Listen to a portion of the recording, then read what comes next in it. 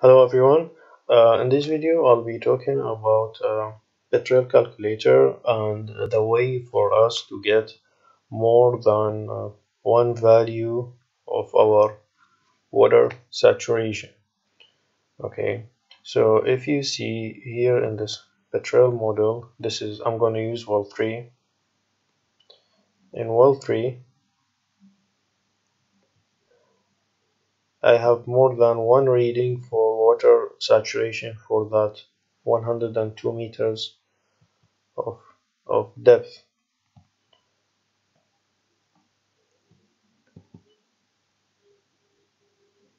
So you can see here, for example, and this is horizon 3, right?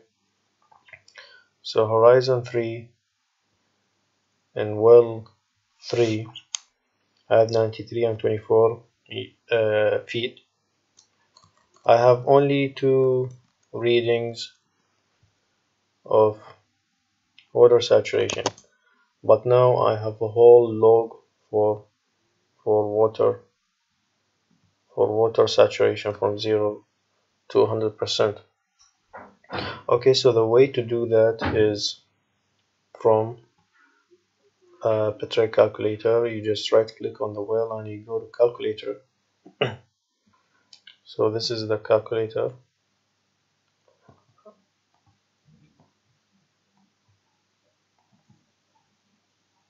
Okay.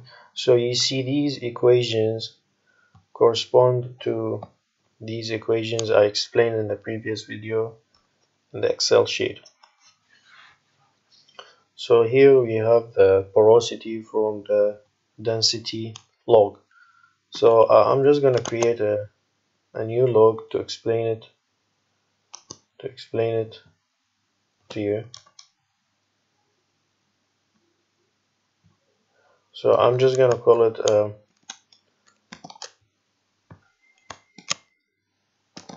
for den 2. So this means is that I'm going to get porosity from the density log and I'm just going to multiply it by 2. So porosity density is B19 minus B17. B19 is matrix density and B17 is bulk density. Okay, we get bulk density from the density log itself. So B19 is 2.65 minus bulk density, so we're just gonna go to the density log here, click it. So now we have a density log, a log connected to our new log.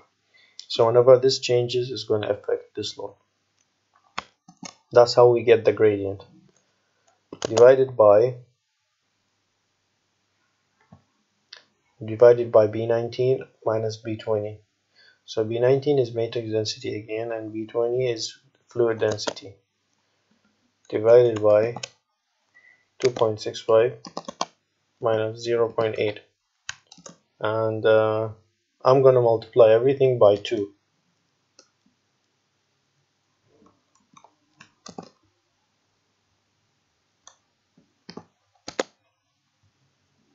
This is the symbol for it. It's just general. You don't have to click any of these. You just click enter. So now we have a new log. So if we exit the calculator,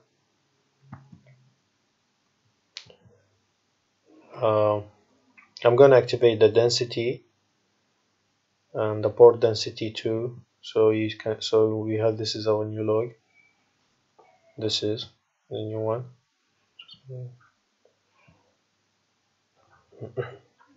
And this is the original one that I created at the time. So you can see that the original one ranges from negative 0.13. So this is the double, so it's 26, and this is 45, and this is 91. So the double the scale.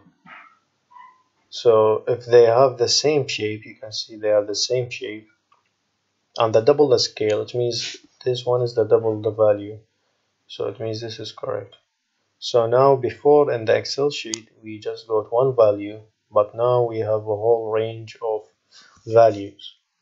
So if we right click on the port density, we go to spreadsheet, we're gonna see we just match the depth of the zone of interest. This is MD, and we take all this. Let's say this is the range. So now instead of one value, we have a range of value. This is very important when you populate your model in later on, because it makes your model more accurate. Okay, that would be all. One more thing is that you just if we go back to the Petrel calculator, if you wanna, let's say, okay, let's say you finished pore density 2, or let's say pore density, right? You're gonna have it here, so in the logs. So let's say after you finish pore density, you want to make something else. Let's say, for example, that porosity average.